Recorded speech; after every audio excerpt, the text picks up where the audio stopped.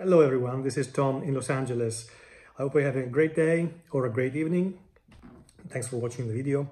I'm going to talk today about Canto 28 of Dante's Inferno, with a bit of analysis and comments and a summary of the canto. It's to make it a little bit more digestible. I think we can divide the canto in three parts. The first part includes the introduction and the meeting with Mohammed.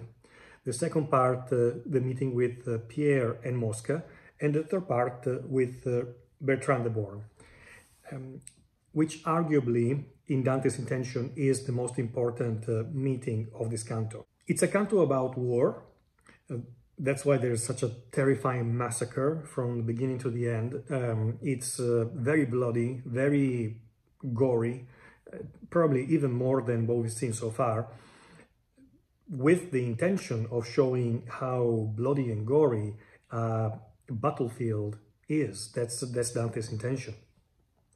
But the type of condemned souls who we're going to find here, which is the ninth pouch or the ninth bolgia, out of male bolge, is they are the schismatics, or the ones who, as Dante says, taught scandal and schism, who divided with their actions groups of people politically, historically, etc. And as a consequence of that, they are split themselves, literally chopped in pieces, and some limbs are missing. It's a bloody mess, literally. Another point, which is a general point of introduction for the canto, is that Dante, as always, takes a philosophical and theological approach to his themes, his thematics. And in this case, the reason why this pouch is so deep and so close to Lucifer in Inferno is that even philosophically, the actions of these characters and souls that he's going to meet have brought a disunity. They have brought a separation or a division in human society of any kind, even in micro societies like a family, for example. But the thing they brought really is evil in itself. Aristotle already, and then St. Thomas in his writings, had repeatedly stated that good is in unity, that everything that is good tends to unify and harmonize, and everything that is bad and evil tends to separate and divide and split apart. That is the underlying philosophical theme that Dante is building upon. But then obviously there's the theme of war in itself, war for politics, and that's why Bertrand the Born is a very crucial character in this canto, because he was a poet. He was a war poet, and Dante, in the way he used the language in this canto, is inspired at least by the style of poetry of Bertrand the Born. Language, like in this cantos of Male Bolge, tends to touch really the lowest levels of vulgarity, and to the point that some of these sentences were picked up by Machiavelli, another famous Tuscan in Italian culture and literature. Machiavelli, who didn't like it. He didn't like the fact that Dante had used all these vulgar and trivial words in his Commedia. And so he called him, I think he called him a pig, and he called him a pork, just because he used this type of words. But really, if we think about the overall, the original intent of Dante, even before starting the Divine Comedy, he wanted to write a medieval encyclopedia in Il Convivio. That was his big project, never finished. He then decided to write the comedy, but that type of intent never disappeared from his mind. So in a certain sense, the Commedia is also an encyclopedia. And as such, Dante wants the Commedia to contain everything, all the possible knowledge of his time, from the highest heights to the lowest lows of language and behaviors and people. The concept that division is bad in itself comes from Aristotle, but it's also found a lot of echoes throughout classical philosophy. In fact, in Greek philosophy, it was repeated. We found that the etymology itself of the word devil, in Latin, in Italian is diavolo, comes from the Greek diabolon, which means to cut, to tear, to divide. And of course, if the devil is the one par excellence who cuts and tear and divide, that tells us how serious this sin it was looked at from Dante and from his contemporaries. From the third terzina, that starts with "If all the Apulians who long ago mourned," until the seventh or eighth terzina, Dante describes, uses a long, complex simile. He describes 4 battles, famous battles, 2 classic ones or historic ones, in fact, legendary as well, and 2 modern ones, to get to the main sentence, which is at line 20 in my Pinsky translation, and he says, all this, if we take all the dead people, the fallen from these battles, it would be nothing to equal the mutilation I saw in that 9th chasm. That's the point of this long simile. The type of bloody gore that he's seeing is not equated even by 4 huge battles put together. So all these battles are a perfect introduction for a martial canto, a canto that is very much about war and war poetry, but also about division. Dante's meeting with Mohammed is terrible. It's terrible in many different senses.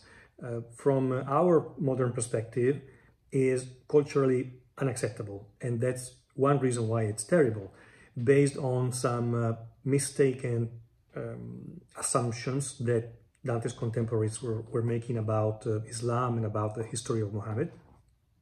But it's also terrible because visually and with the language, Dante is certainly not flattering Muhammad at all.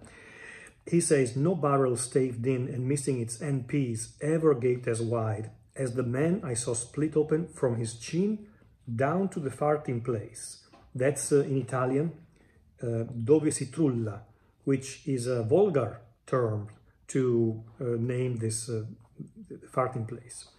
And that in itself is, of course, a very negative connotation. If we also think that out of all the similes that he could have used, Dante picked a barrel where typically you would put wine into, and the relationship between Islam and the type of perception of wine and alcohol in Islam, that becomes even more offensive. And we look at the more vulgar language, which verbatim has been quoted by Machiavelli, as I was mentioning, where Dante says, il tristo sacco, che merda fa di quel che si trangugia. A very crude way to describe this interiora and the intestines of Muhammad that are coming out of his interior when he's showing this long cut through his chest. Now, there are at least 2 historical mistakes that Dante commits here, at least, that obviously modern historians have clarified. The first one is this representation of Muhammad as the body of Islam, and this is the reason why he's presented as cut through his body, while Ali would be seen as the head of Islam. There was this medieval conception that Ali was actually the, let's say, intellectual power behind the foundation of Islam, and Muhammad was the strong arm, the real warrior. We know that's not the case, that's completely mistaken, but that's how they thought back then in the 13th century and 14th century. The identity of Ali, that's Ali ibn, who was a cousin of Muhammad and a son-in-law. He died, as soon as Muhammad died in 632, we know that there was a split, and Ali went on and founded what became the Shia Muslims. And Abu Bakr was the one who went on to, let's say, channel what today is the Sunni Muslim current within Islam. However, this type of division has very little, if not nothing, to do with what Dante is talking about here. Dante is referring to the mistaken perception of the Middle Ages, whereby Muhammad was actually part of Christianity. He was a priest, allegedly, or even a cardinal, who for some reason, probably for apostasy, this was the mistaken legend, decided to create his own branch of Christianity and bring with him a lot of Christians to found this new religion. And that's the schism that Dante is referring to. Historically inaccurate. Just like historically inaccurate is this relationship between Ali and Muhammad, where Ali was the head and Muhammad was the body. And Muhammad goes on to explain the actual definition of the sin of the souls in this Bolgia.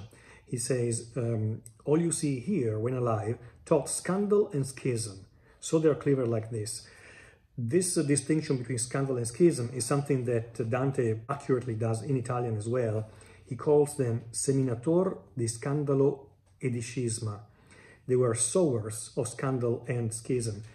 Scandal in the Thomistic philosophy, in particular in St. Thomas, is a word that means stumbling block. So scandal refers to somebody who created a philosophical or theological stumbling block, that something that acted as a block to somebody that was searching for the truth and was an obstacle for people to achieve the truth. It's fascinating to try and understand Dante's relationship with Islam and with Islamic culture. It was a very complex one, because if we read this description of Muhammad, it's so negative and so offensive and inadmissible, as we said. However, is this the only, let's say, attitude or approach that Dante had towards Islam? Absolutely not, because we already saw in Canto 4 that among the greatest thinkers, we saw Avicenna, Averroes, and even the Saladin. All of these inclusions in the comedy have a specific reason. In particular, the Islamic philosophers have been seen as almost propedeutic to Aristotle, because Aristotle is so important to St. Thomas and to what, from Dante's point of view, was his own modern Christianity. Without Avicenna and Averroes' commentaries and studies of Aristotle, in Dante's view, there wouldn't have been the ability to harmonize and to enrich Christianity through Aristotle, basically to do the work that St. Thomas did, Thomas Aquinas. And this is part of why he has a lot of admiration for Islamic culture. There is also another reason. We think that Brunetto Latini, one of Dante's main teachers, let's say, helped Dante discover and explore the Islamic literature and Islamic philosophy through some texts that he was able to bring with him from Spain, because Brunetto was traveling to Spain and back. In particular, a book called Il Libro della Scala in Italian. I'm going to find how it's translated in English and write it here on the video. But that was a very important book, because it was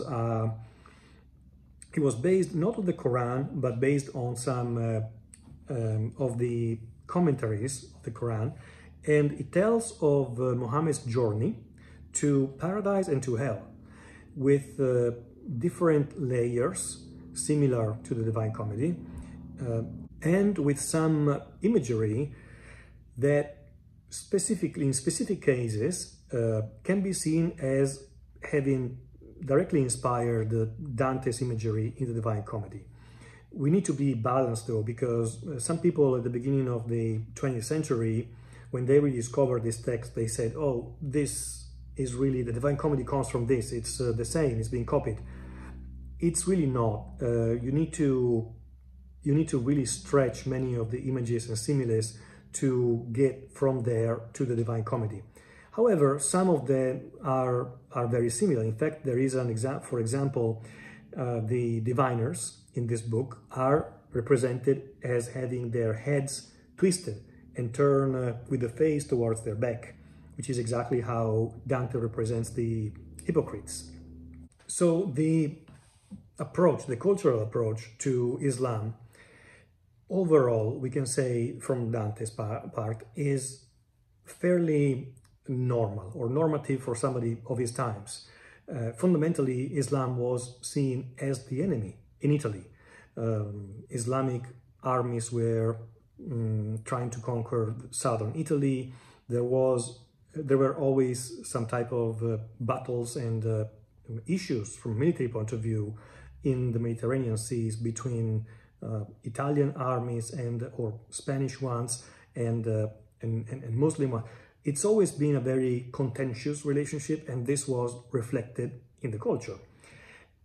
However, there's also a part of acceptance and admiration from Dante. So there is a constructive and productive conflict and contradiction.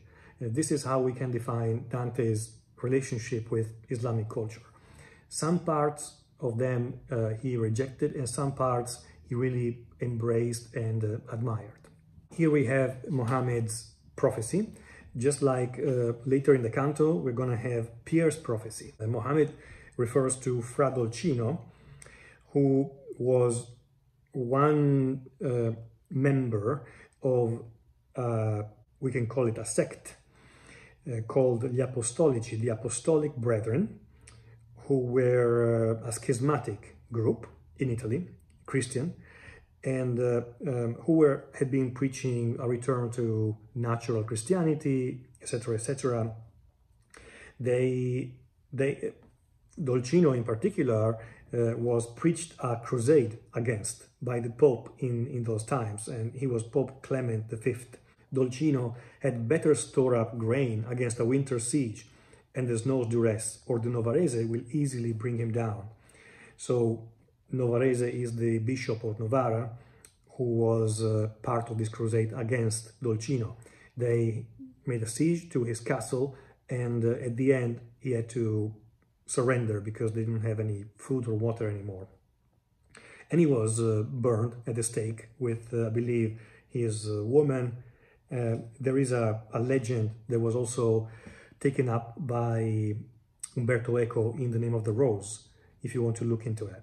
Immediately after, we see somebody else with a broken face, the throat pierced through, the nose cut off, one ear remaining, some more gore in this imagery. And this is Pier della Medicina, who we don't really know who this person was. We believe, and as it's understandable from the text, that Dante and Pier used to know each other. He must have been a politician, and the schism that he is guilty of here was probably a political schism. In fact, he was from a place near Bologna, and it's terrible how he speaks by opening wide his windpipe, basically.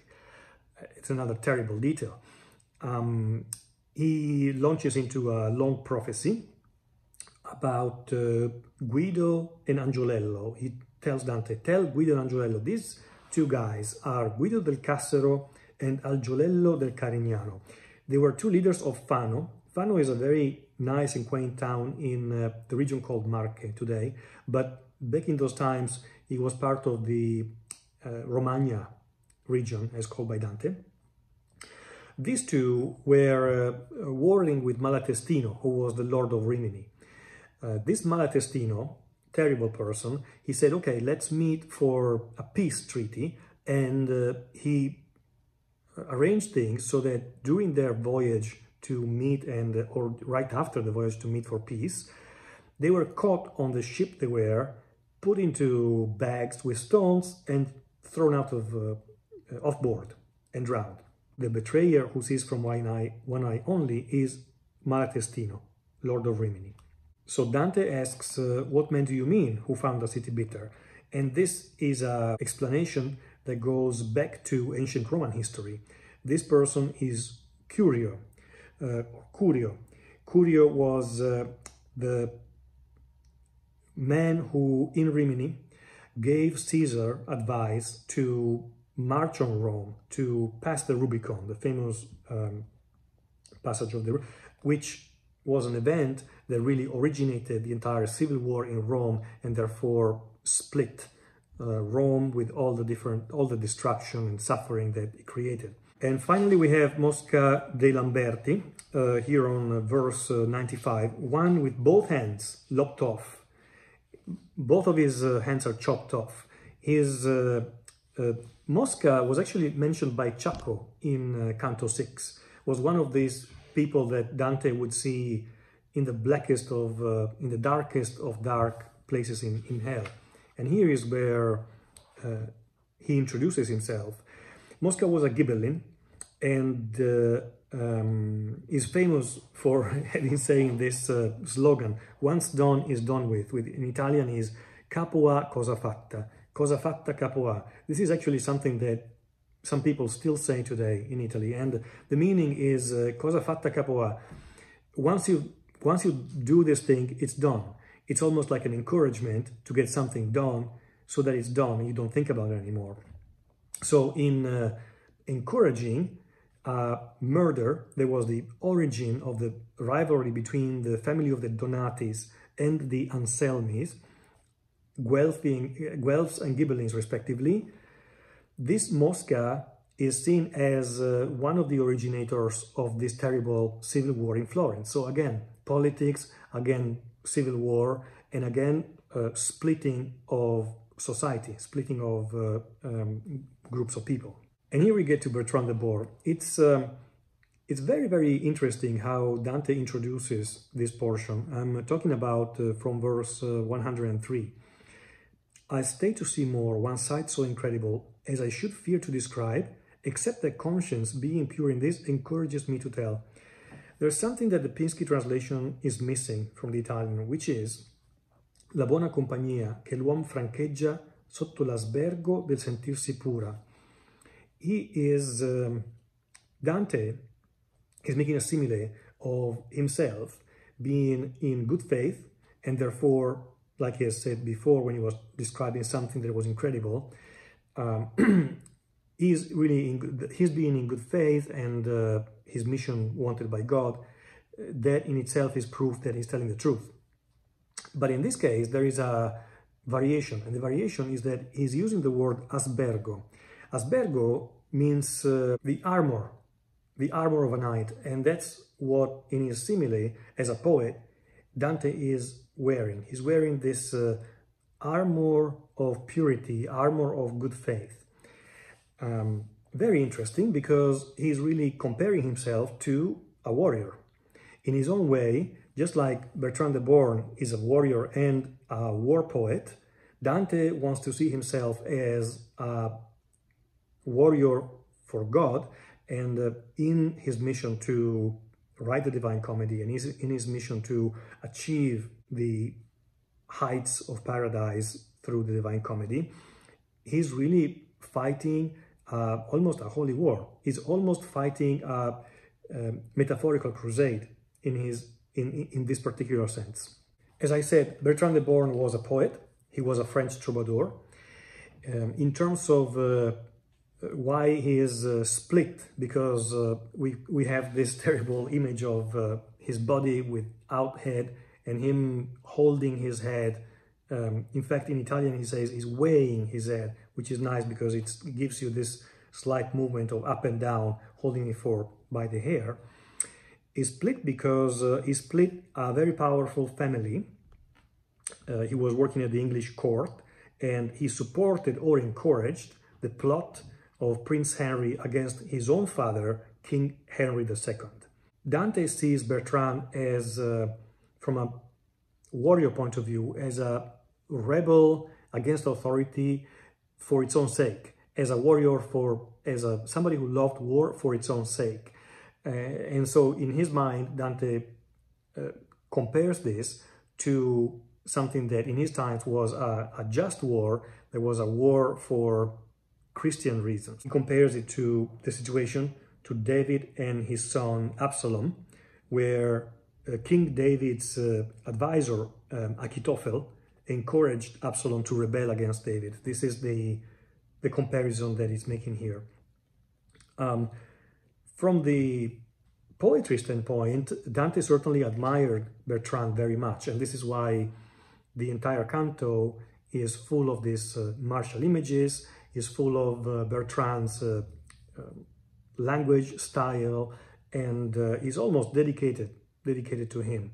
It's a canto that really gives us so much about local history and makes us reflect upon how much war, how many battles there were not only in Italy in those times, but across Europe. We know that, right? We know that European history is a war after a war after a war, small ones, large ones, small ones, large ones. And personally, I'm surprised every time I try to look at it from a high level, all throughout the Middle Ages and later, when then you compare that, for example, with the history of China, which obviously has had military events and wars as well, but on a different scale and not with such a insane frequency as in Europe. That would be an entire other chapter to open, another discussion to open, but I find it really, really interesting. So this is the end of the 28th canto, probably the most gruesome of all Inferno, and it's best if nobody ever tries to do it into a movie or to make it into a movie, because it would be really terrible to watch. But it makes sense that after the more quiet canto on Guido, we are now back into really deeply infernal imagery, and we'll keep going now with Canto 29 the next time. Thanks very much for watching this video, and let me know what you thought about Canto 28 in the comments. Speak soon.